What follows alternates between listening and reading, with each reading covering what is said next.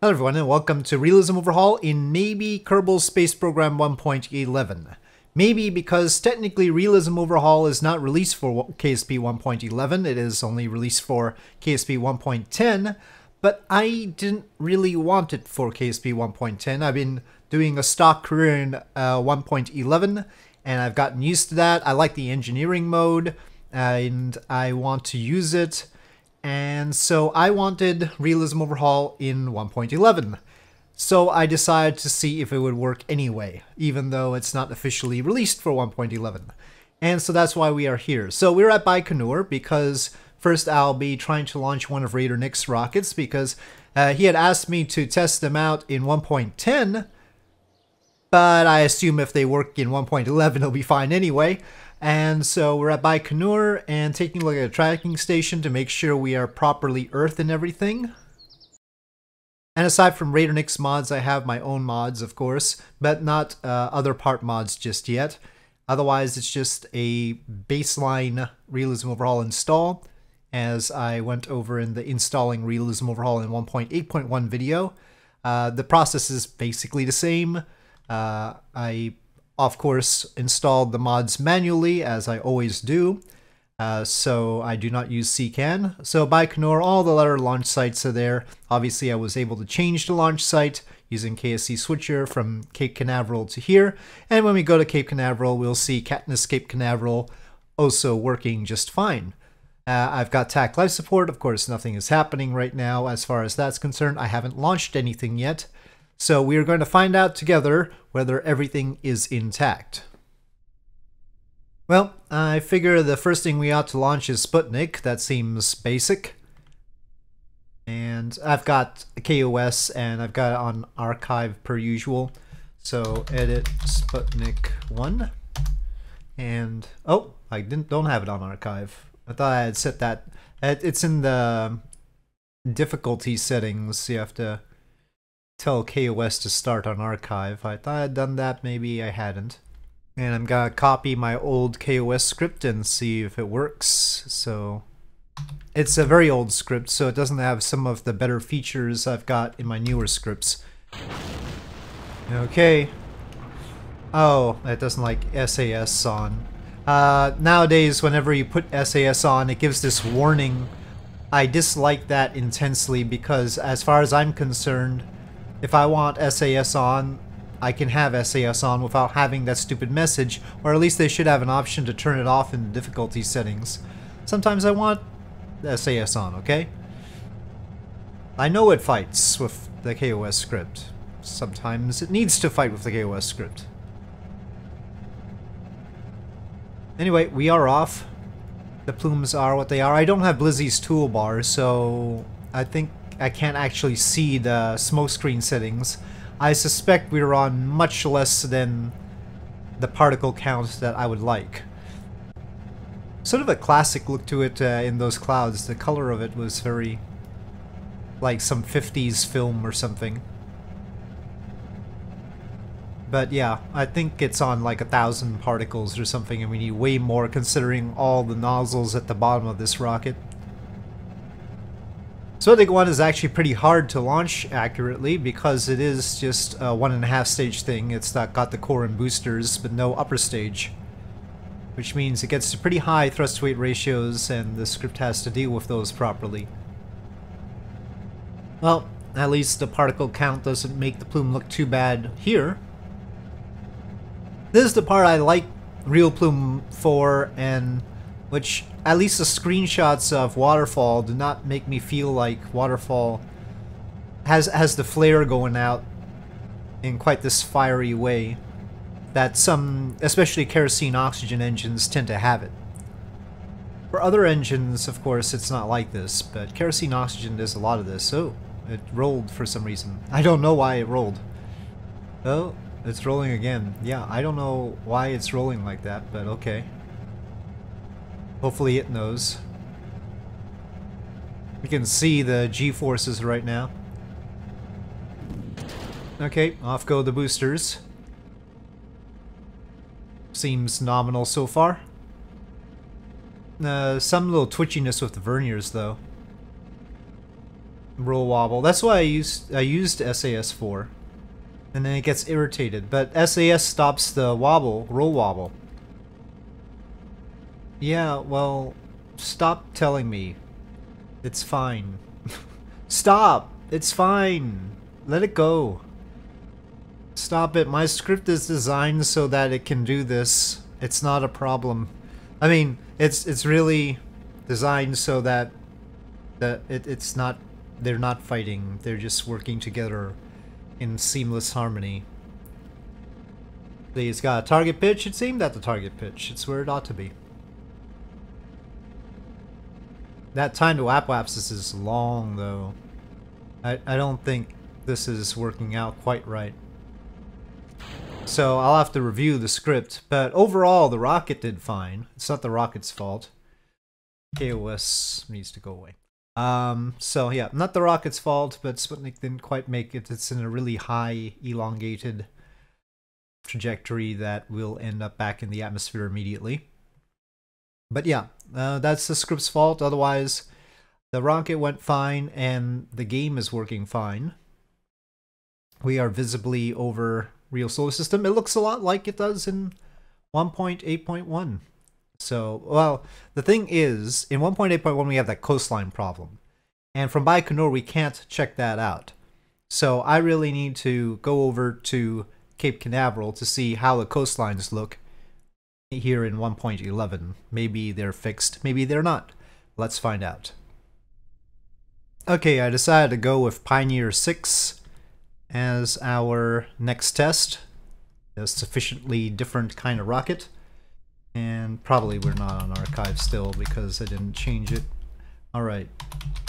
Pioneer 6. And this one is a more up-to-date version of my launch scripts, so hopefully it'll perform better. There are basically two different types of my launch script. There was a phase where I fixed a whole bunch of things, and some of the launch scripts don't have those fixes and some do. So, yeah, we will see how this one works. The Sputnik 1 one did not have those fixes. This one still starts off with SAS on, though. I'm betting it's the vernier. Ooh, it might be the fact that it's got a thrust-weight ratio that's super duper. But yeah, usually the times when I tell it to have SAS on is to stop the vernier wiggle. Otherwise, everything else works just fine. At least according to the pitch that it wants to set. Now, if it rips itself apart, I'll turn on SAS again to see if that helps. I think we might need to, though. It's tough. The thrust weight ratio on this is crazy.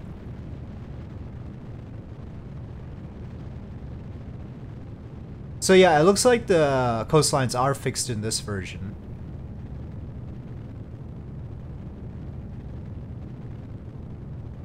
But one thing that the newer version of the launch script has is it's told to point at prograde when the dynamic pressure is really high. That's a new sort of add-on to the launch script. So that does save this from ripping itself apart when the thrust-weight ratio is really high. Plume is looking good, actually. Well, here we go with the G-forces again. Lots and lots of G-forces.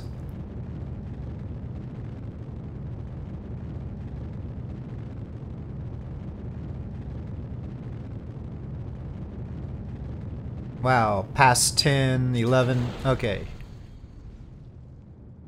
Now there's a quick changeover to the little AJ-10, old style AJ-10. I don't know when exactly they would have dumped the fairings. A lot of old systems, they just waited until orbit, but I think I'll just manually dump them now. It's a big fairing. Maybe that's wrong and I should have waited. Well, while I'm here, let's check whether the animation works. Extended antennae. Seems nominal. And actually, this version of the AJ-10 might have more ignitions, or maybe not. It doesn't have a ignition indication here. That might be a flaw. I don't know, I'm looking out for things where it might not be you know, Realism Overhaul might not be safe for this version of KSP. We've got all the other information, including the feed pressure being okay and everything. But normally it'd say, you know, ignitions left 0 if there were 0 ignitions left. So I don't know how many ignitions this has right now. Okay, and it is satisfied with orbit.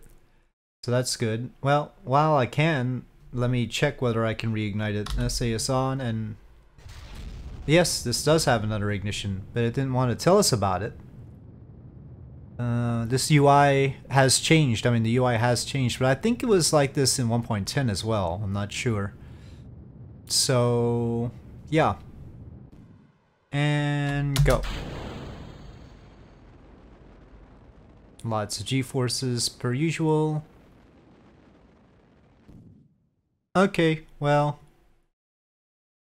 Separate. Did it actually free that thing? Nope. It's I don't have persistent rotation in right now. Shoot. Okay. Oh no, it's floating away now. Okay. Crisis averted. It's floating away. All right. Just fooled by it for a sec there. Okay, so this is fine. This is fine. Everything seems to be nominal. We've got the really long range antenna rating. There's energy flow. Alright. Okay, well, it's been so far so good as far as launches are concerned, and really, I don't anticipate anything else weird going on if the launch works, but maybe I'm not thinking ahead far enough. But yep, so far so good for Realism Overhaul in 1.11. And here I've got one of mine, the Lex on a Raptor 9 rocket, or a Unix rocket, that's another name for it.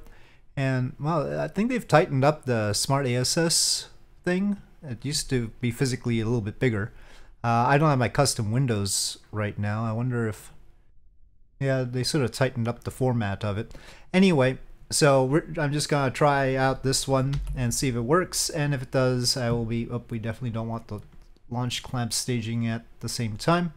I'll be reasonably satisfied that things are working enough for me to proceed in this version of KSP with Realism Overhaul. So, ignition and launch. Wow, really rocked on the clamps, huh? I set these Raptors to be fast igniting because of the necessities of landing, of course. And of course, by now everybody knows that I can't configure a plume to save my life, so... yep. Let me just check that the animation on these flaps works. Yep, that seems to work fine. Very simple things. A little black spot there for some reason.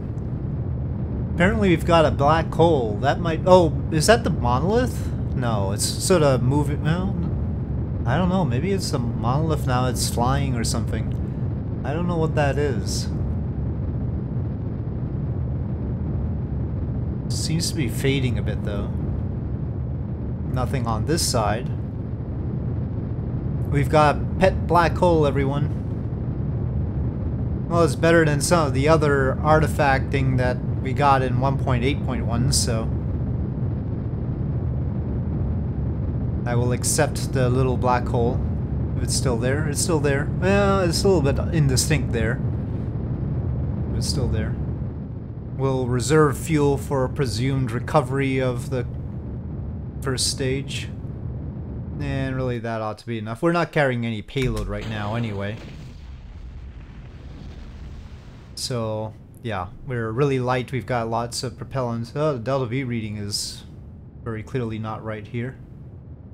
Oh, this is the number of ignitions here this time. You can see the stats for this Raptor vacuum. Well, as usual, the stock delta V reading is not reliable for Realism Overhaul, but that's nothing new. MechJab seems to be reading the delta V just fine, as well as the burn times. I should put crew here to verify the food, water, and oxygen consumption, I suppose. I'm gonna just check the animation on the hatch here. That seems fine. We have the decks in there. Well, while we're waiting, I should probably check on the other planets briefly, huh? I mean, you never know. Earth might look fine, but maybe the rest of the stuff is weird. Well, at least from this point of view, the moon looks fine. Mercury is looking very Mercury-like, also much like the moon. I've got RSS visual enhancements, of course, and it still appears to be working. Venus is cloudy. Well, Mars is Mars. I'm not too sure if it should have some sort of haze or something, but, you know, a trivial amount of atmosphere. Can't tell if it's missing that or not, but it's looking like Mars anyway. Jupiter. I'm just gonna go to the main planets. Jupiter's looking Jupiter. Oh, I'll check Io. Io is definitely Io. Does Saturn have rings? It does have rings. And is it a little bit squished? I don't think it's properly squished though. It's not squished. I remember there was a version of Real Solar System where it was properly squished. Uranus has its inclination. I mean, its axial tilt, sorry. Neptune very blue, and with Triton. And last but certainly not least, Pluto. We don't have any of the other ones though. And only Sharon/Karen. And Pluto's texture, well, it could do some work. And we are making orbit shutdown. Okay, yeah, everything seems to be fine. Re-entry heat might be something else, but I'm not set up to test that with this vehicle. So I'll do further testing, but if somebody knows a good reason why we can't use Realism Overhaul in 1.11, please tell me. I may be missing something, but it seems alright to me so far. But yep, I will... It might be that, like, for my RP2000 development, I'll have to migrate into KSP 1.11. I don't think there's any point making everything for 1.8.1 if it works well enough here. At least the engineering system will make me happy, so we'll see. We'll see how that all goes. I'll continue testing this version. The install process is the same as for 1.8.1. You just go to the Realism Overhaul thread and to remind yourself of what the requirements for Realism Overhaul are. Advanced Jet Engines, Fairham Aerospace. Module Manager comes with most things, so you don't have to install that separately.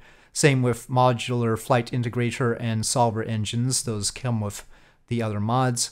Kerbal Joint Reinforcement, Real Chutes, Real Fuels, Community Resource Pack, Real Heat, Real Plume, and Smoke Screen. And then of course Realism Overhaul, the mod itself, plus Real Solar System, presumably you want to use it with that. And then you're all set. And of course there's also the GitHub page for the Realism Overhaul mods. So, yep, I don't think I'll be, unless for some compelling reason somebody wants me to do a whole video on how to install the darn thing again. I don't think there's any need for that because it was rather easy. I think it was easier in this 1.11 install than it was for 1.8.1. So you do have to try and get the latest version of everything, of course. Some of the mods might be for 1.10 instead of 1.11. I think there was one that was no, I don't think there was a 1.9. I forget. But yeah, you have to watch out, try and get the most recent mods possible. But yep, that's what I did, and this is how it turned out. So good luck. Anyway, thank you for watching. I hope you enjoyed this video. If you did, please do press like. If you have any comments or suggestions, please leave them in the comment section below, and I'll see you next time.